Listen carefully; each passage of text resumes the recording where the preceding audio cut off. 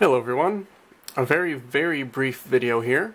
I just recently overclocked my i5 4690K.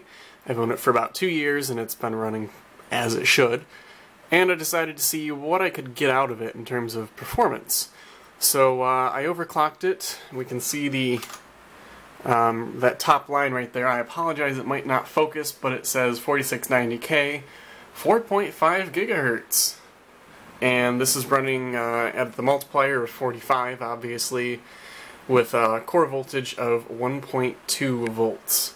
And yeah, as I just was showing here, this is under a load running IDA 64, and it's been running quite nicely and stably at 55 degrees Celsius.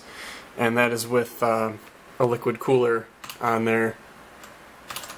Well, yeah, I can't really switch it, but it's a Corsair H100i.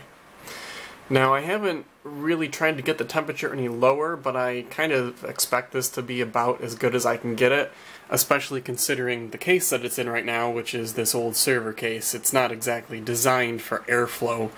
So, I think considering, this is doing pretty good. Now, last night I actually had it up to 4.6 and almost 4.7. 4.6, it was getting a bit hot. It was getting up to 70 degrees, which is a little out of my comfort zone, but I was able to get 4.6 out of it. 4.7, I tried it, but it blue screened almost immediately after logging into Windows.